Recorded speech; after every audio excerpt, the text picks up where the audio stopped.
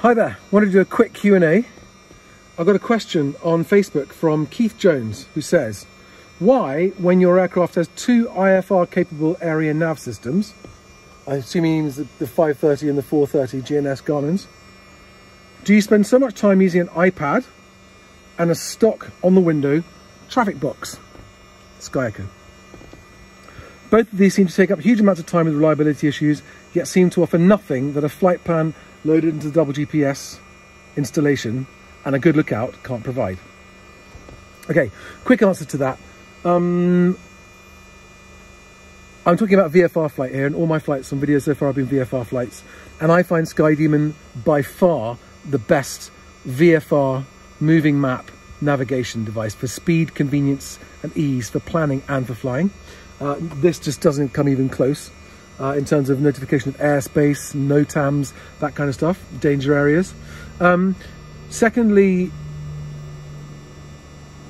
I don't agree that a good lookout can provide the same additional support. I mean, I do a good lookout anyway, but the conspicuity device is a two-way thing.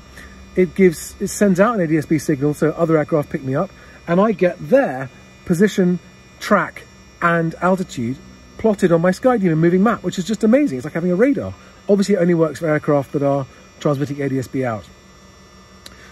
But he questions the SkyDemon on the iPad and the SkyEcho.